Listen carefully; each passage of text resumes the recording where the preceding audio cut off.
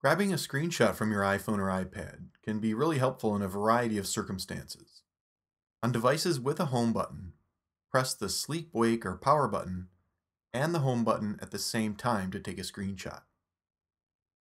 On devices without a home button, press the side button and the volume up button at the same time to take a screenshot.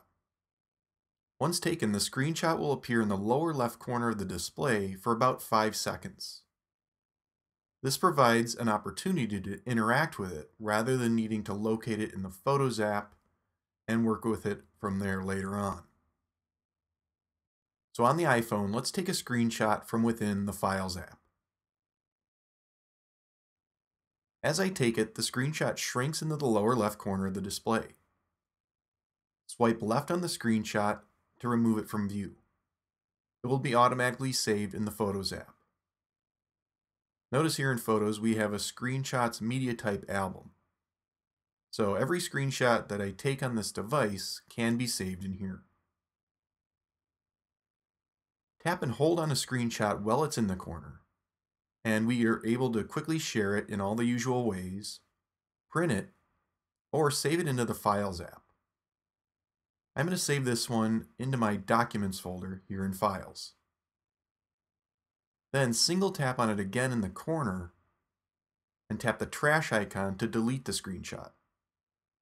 This prevents the screenshot from being saved in the Documents folder and again into the Photos app. Let's take another screenshot and single tap while it's in the corner. In here we can use markup to edit it. Drag the nodes on the corners and sides to crop the image. Use the sketch tools below to draw on it.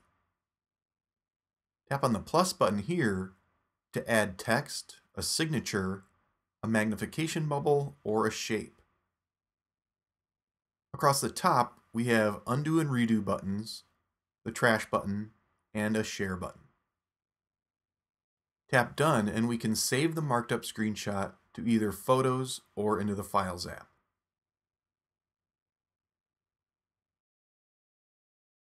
If you take multiple screenshots back to back, those can be edited all at the same time. Just tap while they're displayed here in the corner. To move between the multiple screenshots, swipe on the gray area of the display.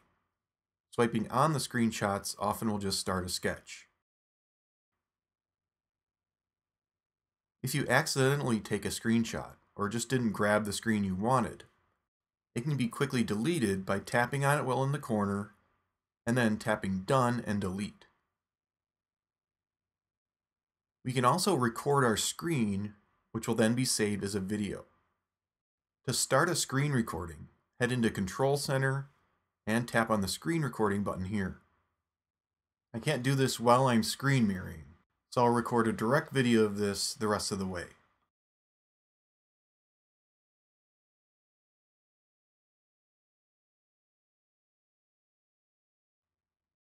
Tap and hold, and we can choose to record with the device's microphone during the screen recording. This can be good for narration.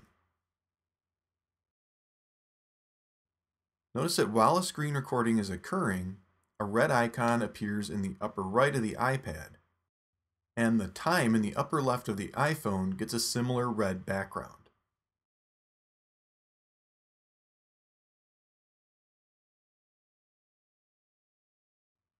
We can stop the recording by tapping on these icons, or going back into Control Center.